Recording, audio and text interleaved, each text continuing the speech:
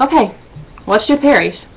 Now I'm doing it this way because I just have trouble expressing how I feel to people, you know. I mean, I have it in here when I want to say to you guys. Just getting it down on the keyboard is a problem. So I decided to record myself and just say whatever comes to mind. Like word vomit. But sorry for that picture in your head. Anyway, Sarah, the Iron Rose. You're one of my favorite people on the site. You know, I'm talking to you more than anybody else, and I've gotten to know you better than anybody else. I just want to say, although you're a decade younger than me, you are smart as hell. Smarter than me. And you kick ass at debates. It's one reason why I haven't gotten into debate with you, because you annihilate me. Heck, you know, you kick anybody's, just let everybody's ass at debate that's here. At least I think so. Yeah, so keep kicking ass. And, you know, again, I want to say, you say what's on your mind. You're not afraid to say what's on your mind. You stick to your guns, and I admire that. I'm Monique. And again, I'm sorry for screwing up your name probably. You are an amazing person. I know you might not think it, but you are. And anybody that tells you otherwise, screw them. You don't need them. They're not worth it. They're wrong. You know, just want to say thank you for the times you PM'd me. You know, when I'm feeling down or made a pressing post or whatnot. Your words have meant so much to me. You know, just I can't really express it, but they have. They've made me feel so much better.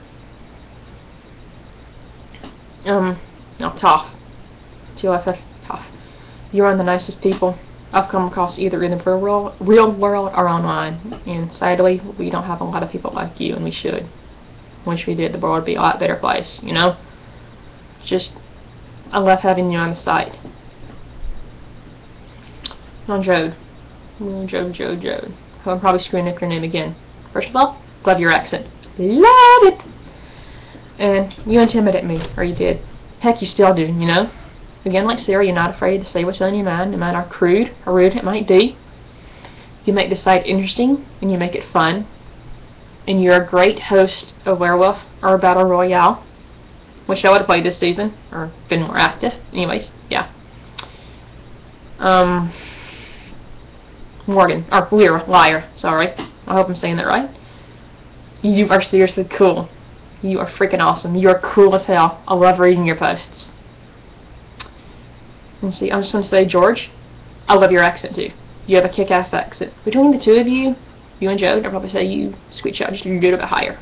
Little bit. Sorry, Jode. And Bree, I want to talk to you more. Bree, I hope I'm probably screwing that name up too, but I really do have to get you know better. As I said, you know, I am in you, and I'm going to continue to do so, hopefully without annoying the hell out of you. And again, hopefully I have more to say about you, you know. Well, I do, actually. Okay, stop starting. You know, do you want to say that